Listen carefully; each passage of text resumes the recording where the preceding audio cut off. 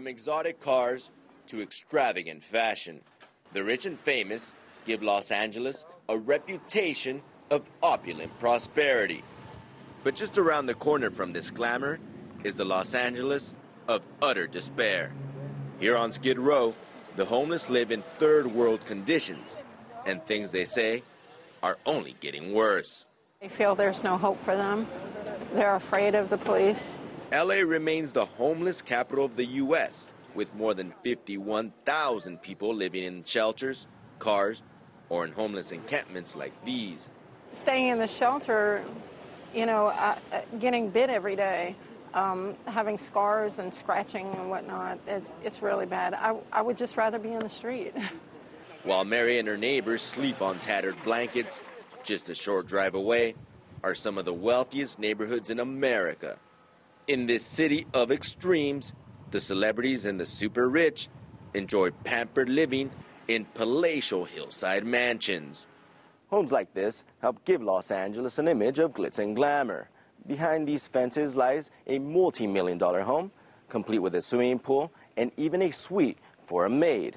The wealthiest rest safely behind their elegant walls, while some of the city's poorest face another long night next to a warehouse wall. A lavish mansion costing more than $50 million in Beverly Hills is unthinkable for most people in a city where 1 in 5 children live in poverty. And at the time, it was 2 o'clock in the morning, and my kids and us were sleeping on the bus stop, and that was the first time we ever had to sleep on a bus stop.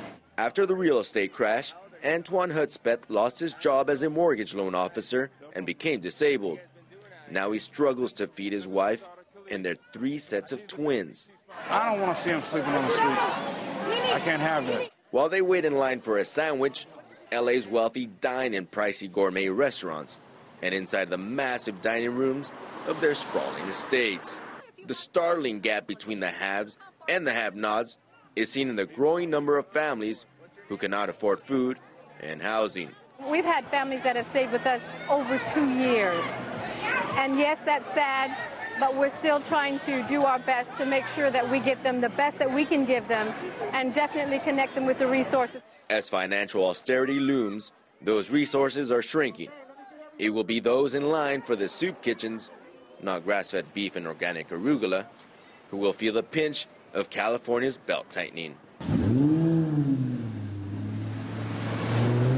In this economic crisis, LA's rich flaunt their high-end lifestyle, while more families fall into poverty, making it likely the city will remain a place of fame and fortune, but also of great financial anguish.